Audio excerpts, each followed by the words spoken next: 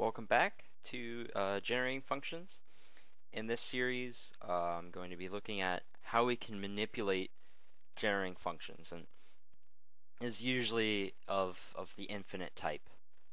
Although I guess not always. But so, like I said in the last video, we have the function 1 divided by 1 minus x, and it is pretty easy to show that this is equivalent to the sum 1 plus x squared plus dot dot dot plus and so on into infinity. It is the infinite sum of a geometric series. Well, I guess this only holds when the absolute value of x is less than 1. But for our purposes, since we'll most likely never plug in values of x unless we know sort of we'll get a convergence, we can sort of just use these functions back and forth. And so we have a way of sort of expressing multiplication and division sort of for free, right? Because here we're multiplying by an infinite polynomial, but then here we're dividing by a finite polynomial. So depending on the situation, we might want one or the other.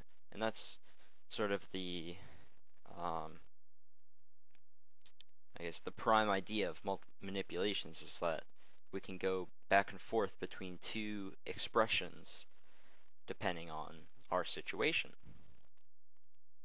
And now I said in my video on, or sort of when I was trying to decide what topic I would do, that generating functions we'll often have to pull out some calculus knowledge. And so I will actually do that right here. So we have this f of x is equal to 1 over 1 minus x. And we can, let me write straighter f's, we can write the derivative of f, and that is equal to 1 divided by 1 minus x squared. And we can also write the derivative of the series, because we can do term by term differentiation. So the derivative of 1, we'll just get a 0. Derivative of x is 1. Derivative of x squared is 2x. Derivative of x cubed is 3x squared, and so on. And we notice that we have this generating function, and each coefficient is 1, 2, 3, and so on. So we can say that this function, f prime of x, we can say that it generates the sequence 1, 2, 3, and so on.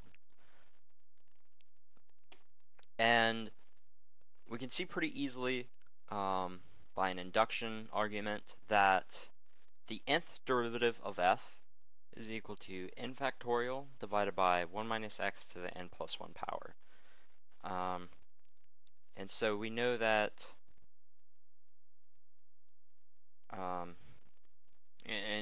we can also take n derivatives of our polynomial here. And what we can do is, since we're doing term by term differentiation, right, we can write the polynomial as a sum, right? That's what we do with power series, and then just take the derivative of whatever our summand is. And but each time, since we're taking the derivative of a constant and we're sort of getting rid of a term, we have to shift the index, the lower index of the sum.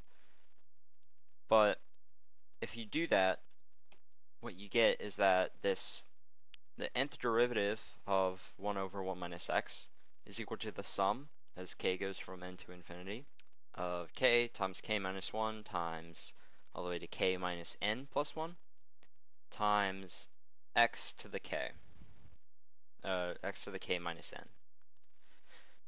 And so we can, since n factorial here is just a constant, and it's a constant in terms of our sum variable, we can divide both sides by n factorial, and we can notice that this product here, since we're starting at n, this is going from sort of the first, this is actually the first n, or the n consecutive integers starting at k. And in my video on combinations, I proved that this product, right, whatever it was, divided by n factorial was actually equal to k choose n. And so, putting that together, what we get is, and we have that 1 divided by 1 minus x to the n plus 1 is equal to the sum, as k goes from n to infinity, of k choose n times x to the k minus n. And so what we have here is a way to generate a diagonal of Pascal's triangle, pretty much.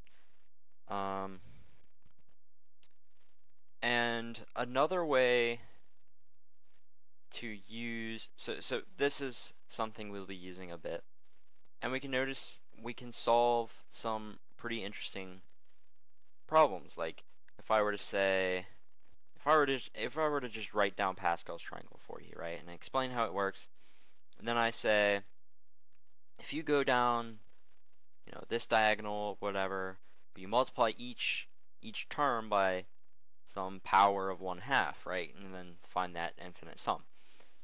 That would seem very weird, but we actually have a natural way to do that. You would just plug in x equals 1/2 into this function, and you would just solve it right there. And we'll be doing that. There are some problems that aren't necessary combinatorics problems that we can solve with generating functions. But I'll get to that later.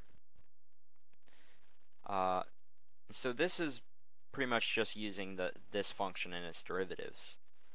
But like I said before, we can go between dividing 1 minus x and multiplying by this infinite sum. But when I talked about in the last video about sort of polynomial multiplication, is that, and especially because all of these polynomial terms have a coefficient of 1, so it doesn't mess up if we have some polynomial p of x, and we divide it by 1 minus x. Then, and I'm just going to write this for shorthand of multiplying by this infinite sum, then we have p of x plus x times p of x plus x squared times p of x, right? And what this is doing for us is this is what I like to call term shifting, right? And because each time we multiply like x, right, everything gets shifted to the right because every single polynomial term now has a higher degree. And if we look at this for, let's say even just it's this own function, right? If we were to square this function, we know that we're going to get 1 plus 2x plus 3x squared plus and so on, right? But another, and we know that by taking the derivative, we just took the derivative here. But another way that we can do this infinite polynomial multiplication is I like writing it sort of grid style, almost like you would multiply two numbers. And so we have, so what I'm saying is we have f of x squared. So now by writing our multiplication here in row by row fashion, we see that this term shifting gives us the partial sum of our sequence, right? So if we divide some polynomial, which we say is the generating function of some sequence p, then our new polynomial generates the partial sums of that sequence. Because here, f of x, right, this is generating the function or the sequence 1, 1, 1, 1, 1, 1, 1, right? And so the first partial sum is just 1, and then we have 1 plus 1, and then 1 plus 1 plus 1. That's what we're getting here. Dividing by 1 minus x, which is multiplying by this infinite product, or infinite sum, sorry, it generates the partial sum of whatever sequence we have. This is what term shifting allows us to do. And so we won't always do, and we'll see term shifting elsewhere, right? Because we could just have 1 plus x squared, and that could give us, and we could have things that cancel out, right? So when we talk about recurrence relations, we can write out generating functions for our sequence and then shift the terms so that when we add together the generating functions, everything can't, or most things cancel out, and we just have something simplified on one side. So in this video, just manipulations, right? So we have a way to divide by 1 minus x, and this gives us partial sums. And this is basically another argument for this, right? Because each diagonal on Pascal's triangle is a partial sum of the other of the previous diagonal, and that's pretty easy to show. That's is also commonly known as the hockey stick identity. That if we go down this one diagonal and we add them together, we get this one. So this is actually a proof. This is a way to prove the hockey stick identity using generating functions. Yeah. So there's so many things we can do with generating functions. This is just the beginning. This is just manipulations that we can do with them. We haven't solved any problems with this yet. So in the next videos, we will solve some problems. We'll do recurrence relations and more stuff. So I hope you enjoyed this video, and I look forward to making more videos for you. Thank you.